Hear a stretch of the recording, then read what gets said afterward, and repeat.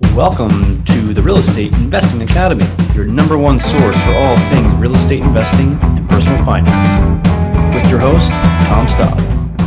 All right, everyone, we have a special guest today, somewhat famous, Michael Zuber, otherwise known as Zuber. And we've done a few of these podcasts in the last few years, about once every 6 months, and so this has been the first one in a while. And obviously during this crazy time of COVID and a lot of movement in real estate, I definitely wanted to get him on and pick his brain on his journey and what he's doing and why he did it in the first place. So we're going to open up here with a hard-hitting interview on Zuber and kind of his thoughts on the journey of passive income. So with that said, Zuber, if you could give us a minute or two, high level, what you've been up to, where people can find you, and kind of just why you've been doing all this. Yeah. So probably the easiest way to find me is on my YouTube channel called One Rental at a Time. I've gotten into the discipline the last year and a half of doing daily content. So I put out daily original content 7 days a week, 365 days a year. So that's where to go. If you want to know about our story in detail, I did write a book by the same title, One Rental at a Time. Sold thousands of copies on Amazon and is a whisper shy of 1,000 on Audible, nice. Which has only been on Audible for like 3 months now. So nice. Far exceeded my self-published, expectations, right? Just never know where this goes, but really when's the next book? I need to motivate myself because I am not a great writer. Writing is hard for me. It's a grind, isn't it? It's tough. But that's my story in the book. So I don't know where you want to go, but basically full-time employee to financially free at 45. So yeah. And so I think kind of the conversation of this podcast, and we'll see where it goes, right? But I think a lot of people are debating these days, like, man, I grind every day from 8 to 6, whatever. And how do I get out of this? I got all these bills. I know there's a journey of passive income, but it seems like it's 5 to 10 years out. What do I do? So like, what ultimately made you do that? Like jump the ship and say, you know what, enough. I'm gonna get out of the rat race. Passive income's the way to go. Yeah. So I guess, you ask a question, I give you my answer. And when I started the journey on my 30th birthday, which was almost 2 decades ago now, it wasn't about financial freedom. It was, frankly, I want to have a better retirement, right? That's where my vision started. And now that may have been small, that might have been short-sighted, but I didn't grow up with any money, right? Nobody in my family had any kind of wealth. And all of them worked until they were dead, literally, right? My grandfather, I remember, I think he passed away at like 68 or 69, and he worked that day, right? So that's where I come from. So for me, it wasn't about financial freedom. It was, you know what? I'm not a big believer in the stock market. I was personally burned by 2 thieves, Enron and WorldCom, back in the early 2000s, and haven't been back.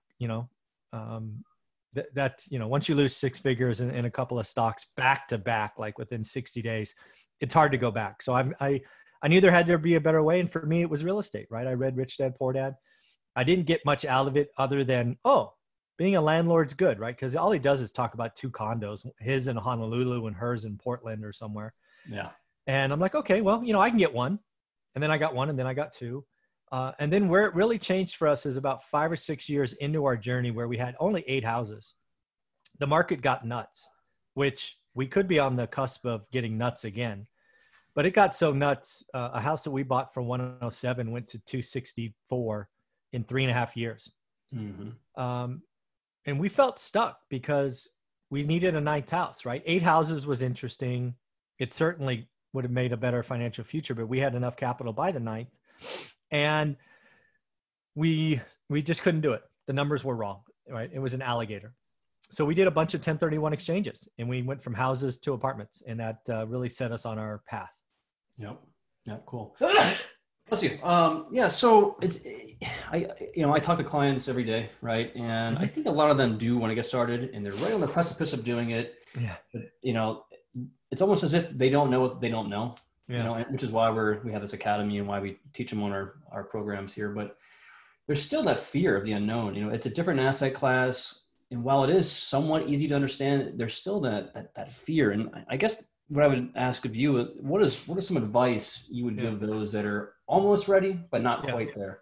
You know what I would tell most folks is because again, I've been invited to speak in front of thousands of people now, telling our story of one house to financial freedom.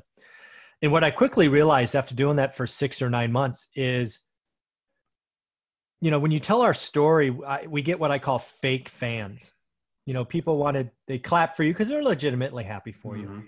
But it doesn't create action. I can see them going to their cars afterwards, talking to their significant other, going, wow, good for them, but we can't do that, right? It's like a bridge too far. So for the last year or so, I've been talking about 4, right? Let's set a goal of getting everybody to 4 rental properties, because 4 rental properties will change your financial future. It probably won't retire you. You probably won't be financially free. But if you buy 4 conservatively financed properties, that cash flow in 20 to 30 years, you have options, right? You can sell 1, pay off 3. You can refi, you can gift them to your kids. So what I've spent a lot of time, and I would recommend anybody who's right on the cusp, is stop this social media goals of being financially free and hundreds or thousands of units. It's okay to get 4. Yep. And when we get to 4, then you can come back to Tom and I and say, okay, do we want to go to 10?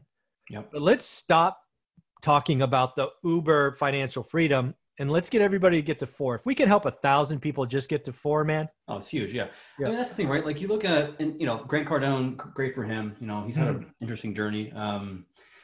You look at the Kiyosaki's, you look at, the Gary V's of the world, all these big people, right?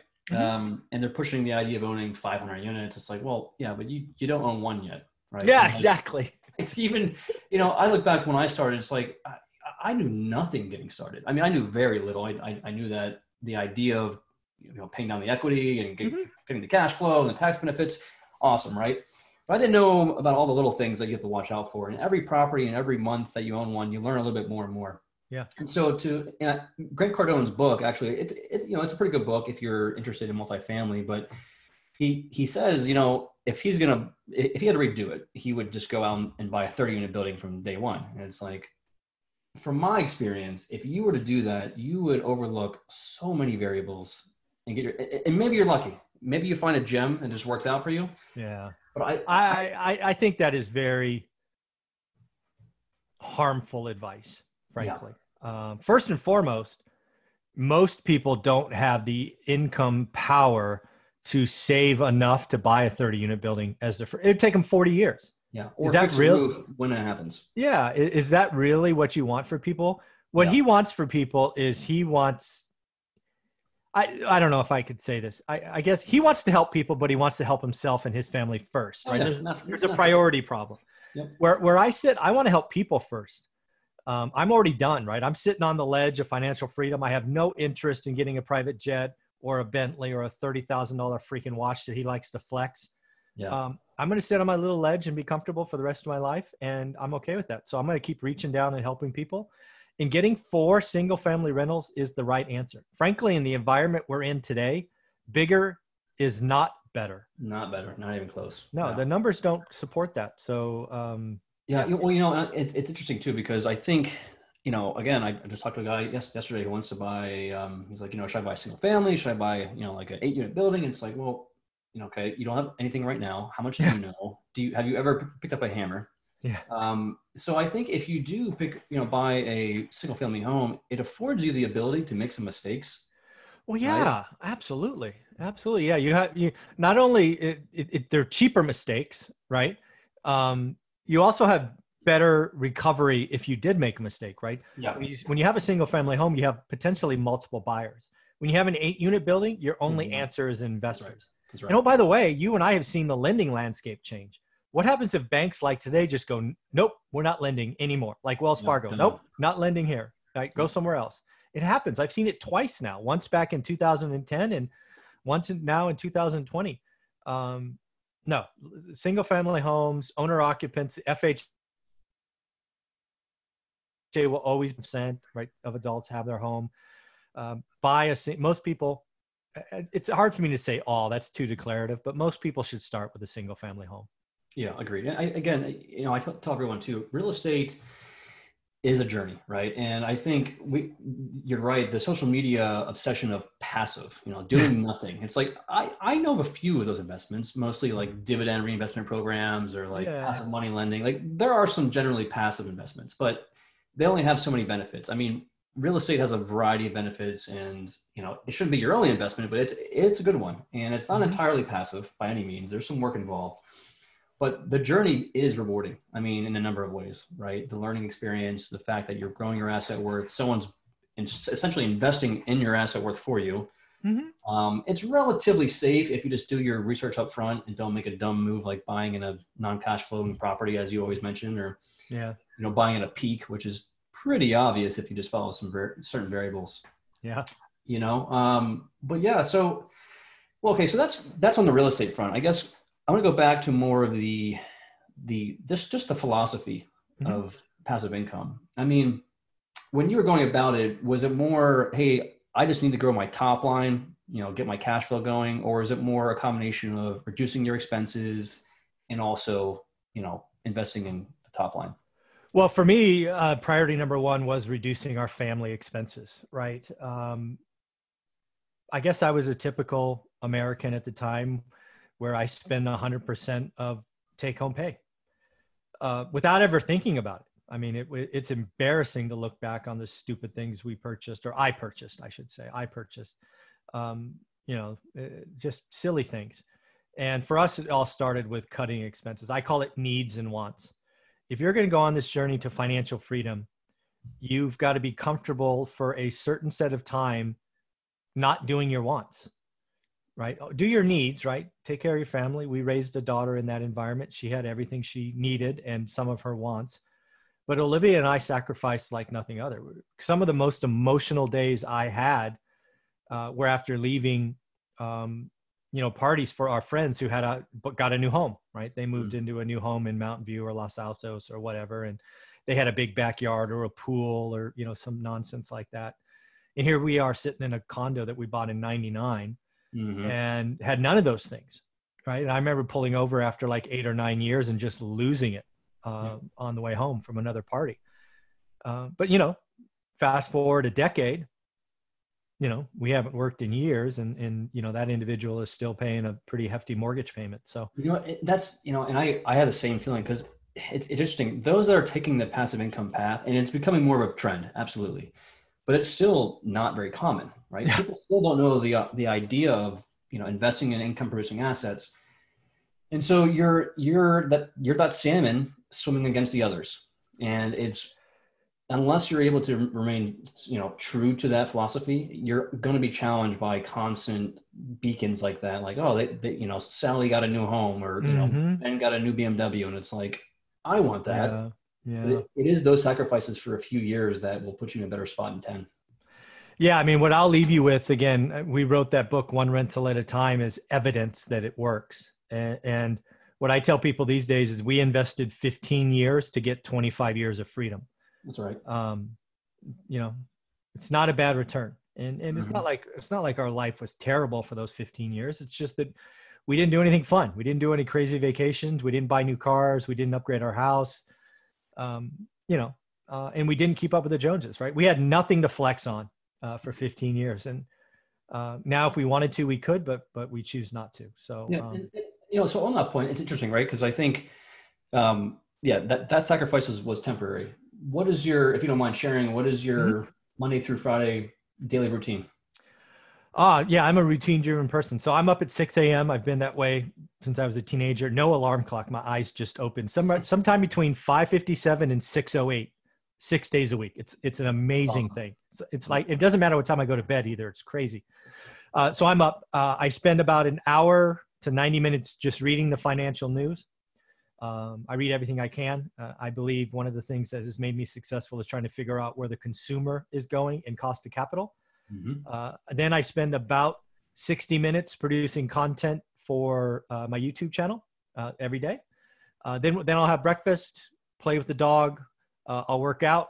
And then after 1 o'clock, it's just Olivia and I. So I have a pretty good life, and it's that way 7 days a week. Every day is Saturday for us. But yeah, that's the routine now. Yeah. And I'm going to dig a little deeper if you don't mind. So sure.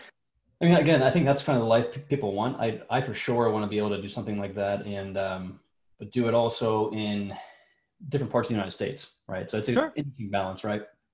Um, so and I'm just for you all out there, I'm on that precipice, but I also, so my philosophy is not only will I have enough coming in to pay the bills, but Mhm. have an additional 25 to 30%, so I can continue to invest and save and everything else because Sure. I'm like you, Zuber. I was raised in a very humble family. Mhm. I was single mom, 2 kids. She had 3 jobs, and I just got frightened with Yeah. not Yeah. having money. And Oh yeah. it has scared the bejesus out of me so much that in my blood, I like if my bank account begins to dwindle, I freak out, right? Yeah. So, I understand. um, but so as you're living this essentially semi-retired life now, very early, are you seeing your income continue to increase or is it decreasing? I mean, what's happening on that side? Well, so sort of two answers there. It's not about the top. Once you retire and you're a real estate investor, it's not about the top line, right? When I lost my W 2, which is way back in 2018 now, my top line went down, right? But I don't spend top line. Neither do you. Yeah. My bottom line increased, right? What I was able to pay bills and play with and buy more stuff grew because my bottom line was pretty well insulated given depreciation and all the other benefits of real estate investing. So yeah, my bottom line has grown. Yeah, my top line's down, right? I don't have that 6-figure job, Sure, but sure. that's okay. I don't spend top line. I spend bottom line. Yeah, cool. And but you're still doing activities in the market, right? Oh You're yeah, still active. Yeah. And so what are some of those activities that they're keeping you busy 3 hours a yeah, day? yeah. So we retired simply as buy and hold investors. But once you retire, and you're relatively young at 45, and you're skilled in your market, you need to find something to do. So we started flipping properties, and I started flipping properties in a unique and special way. Lots of people flip in Fresno, which is my market, but they flip to owner occupants. They're flipping to 3.5% down FHA buyers and all of that stuff. I don't want to play there. So what I've done is I'm flipping the landlords. I go buy the most disgusting slumlord properties. I spend 40 to 80 grand fixing them up. I stick a tenant in at market rent, and then I sell the landlords. And we've done 51 of those in the last, what is it now, 2.5 years? Nice. Yeah. And that's a lot of fun. That's something we picked up. It produces a nice addition in income. But again, for me, it's about filling my cup. I'm helping lots of new people start. We've had lots of repeat buyers. But when you could take an asset, you can improve it, you can sell it. Somebody can go get a 3.5 or 3.7% loan on it. It just blows my mind. A first-time investor. Yeah, that's fun. And we've added probably 20 units to our portfolio. Nice. And we sold an apartment building because I think multifamily is overpriced. So we have some cash for when the market turns. So there's lots of things we've been doing. We're real estate investors. Once you get good at it, it doesn't have an age limit, right? You can do it for the rest of your life. No, no. So we're I don't know.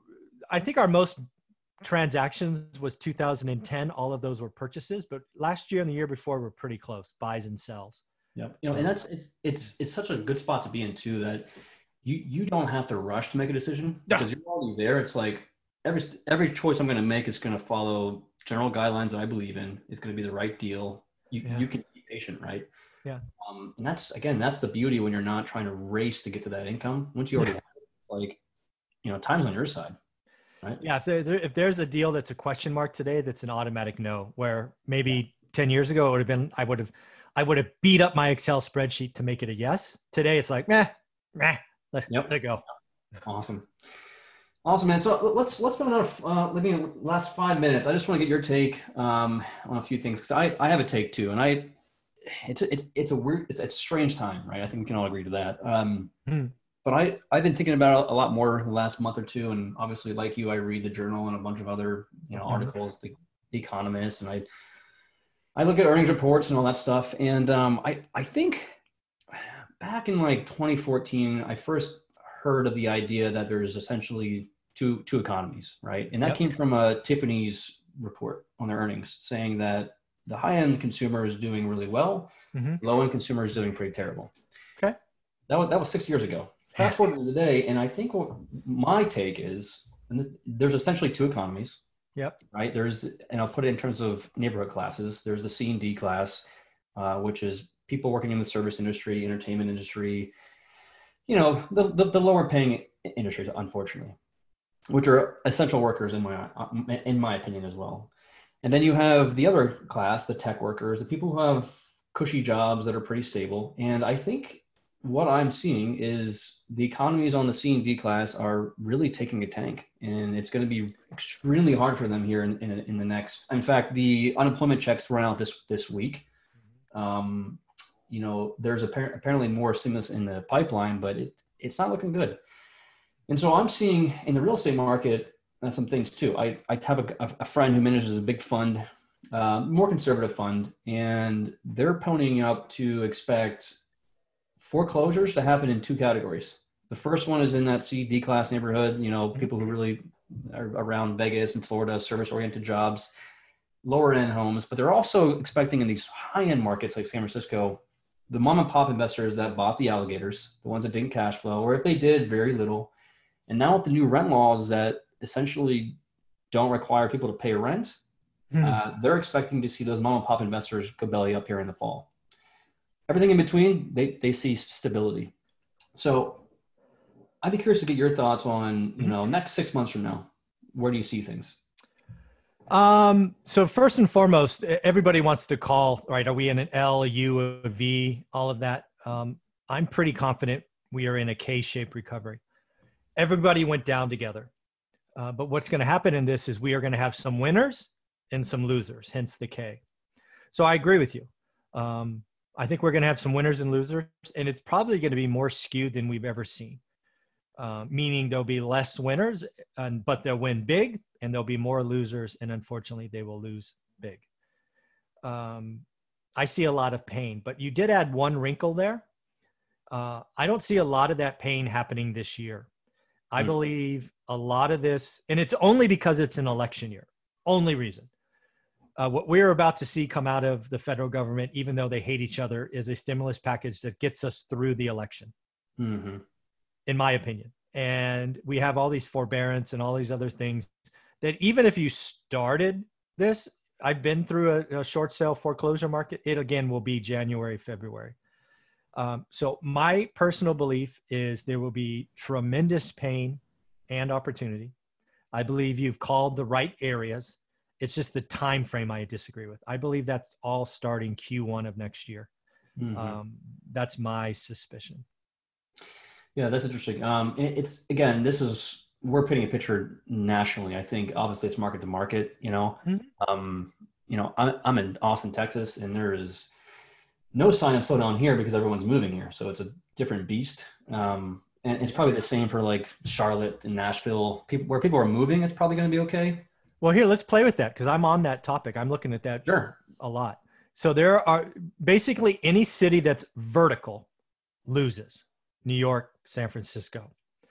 Because what you are seeing is space is good. Everybody remembers the last crisis. And in this crisis, space is good. I want a backyard for my kids' swing set. I want an extra room for my Zoom conference calls. I don't want to have an elevator because I'm scared to be in an elevator, right? Every vertical city is in trouble. Second, every state that has high state income tax is in trouble.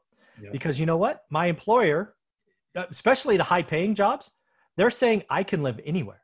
So let me go over a state or two, save the 13.3% in state income. By the way, I'm not going to be a renter. I could be a renter in San Francisco and a buyer in Austin, Texas.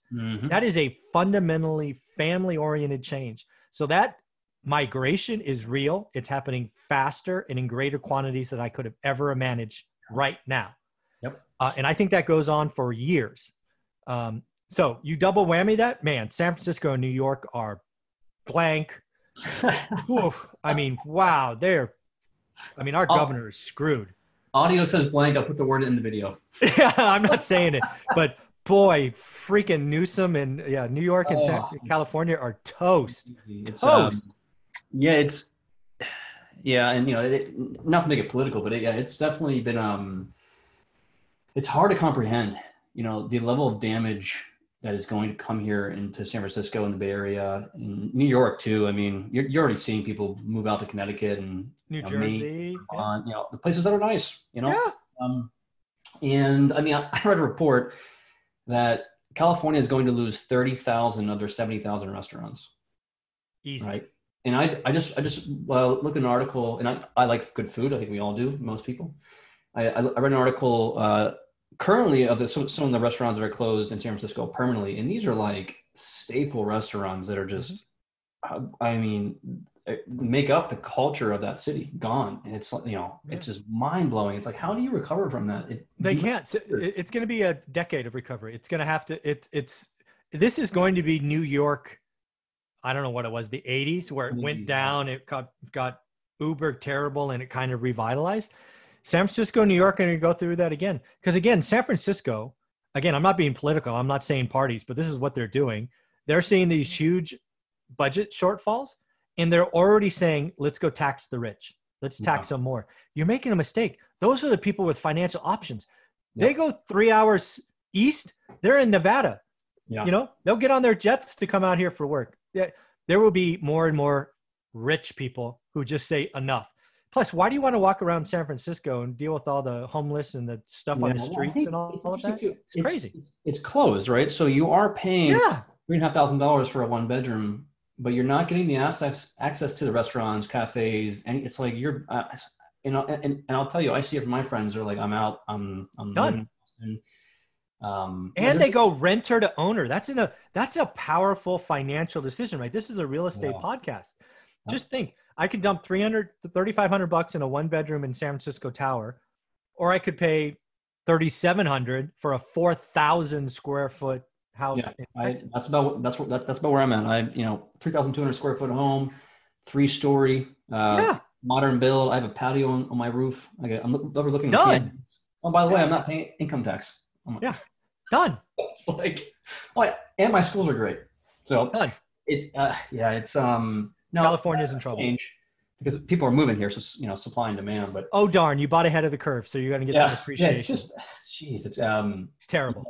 It's wild times, and I think it goes back to the initial point. Like, if you're buying in the right markets, you're buying the right product, and hopefully at generally the right time, you'll probably be okay, right? Yeah, I think the single family home will be again, in most areas, right? Remove from this statement the 10 markets that are vertical. Right. Most of the US will see the single family home as the best asset for the next decade. That's right. And I just did a podcast recently because of the supply and demand, right? There's 2.5 million units right now short of what is needed. And the builders are producing about 1.2 million. Be producing about 1.7, and they're doing it in wrong areas. If you look at the map today, a lot of the existing production are in bad markets because 2 years ago when they did the plan, that's what they wanted to build. So when you look at the mismatch of supply and demand, it's even worse. Yeah, and I just saw a report that I guess I would too, maybe. Developers are pulling back on their production by about 30%. So now you have a 1.2 million, plan going down to about 900,000 units. So that's going to add to the supply and demand. So again, I think you're right. If you pick the right markets in buying single family, I don't know how it doesn't appreciate in most markets. So, it's going to be good. I mean, I would tell your listeners to go back and look at 04, 05, 06. Those were 3 years in a row that at least in California, they were double-digit increases. Yep. And that can happen. The supply demand picture is the wackiest I have seen in 20 years. I've been doing this for 20 years, and this is a dangerous time. Mm-hmm. Supply is usually here, and we've been in lots of sell side markets. If it's usually like this, sellers are down here because the supply is gone, and buyers have actually gone up because of this health crisis. It is wacky, crazy today. Yep. Well, that's good stuff, man. It's always good to hear that we're usually on the same page. When you get someone in here that has the opposite views and thinks San Francisco is bullish or New York's bullish. Oh gosh, I would love to hear that argument. It will eventually be great, but not right now. Eventually, yeah, it all comes in waves and goes, right? So awesome stuff. So let's let's hear where people can find you one more time. Yeah, if you want to see some daily original content, go to my YouTube channel. It is called One Rental at a Time. It's just youtube.com/one rental at a time. Awesome. And everyone, I'll put the links in the video for you as well as the on our podcast page too. Cool. Thanks, man. All right, Zuber.